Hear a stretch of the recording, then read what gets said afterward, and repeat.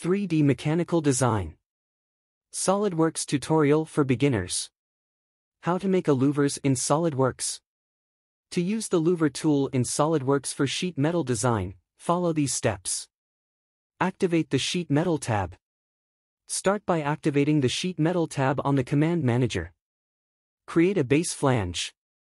Click on the Base Flange / Tab tool, which should be the first tool on the right, not grayed out when beginning a part. Select a plane and create a sketch. This sketch will serve as the basis for your sheet metal part. Choose the Louver tool. To create a louver, you can use the design library. Forming tools. From Forming Tools, choose Louver and place on the face. To insert the forming tool into a sheet metal part, you will need to specify the placement or orientation sketch, which is used to dimension the forming tool in relation to existing geometry. By following these steps, you can effectively use the Louver tool in SolidWorks for sheet metal design.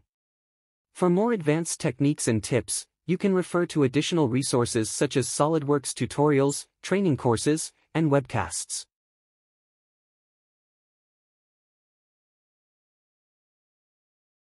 Thanks for watching. Please like and don't forget to subscribe if you liked this video.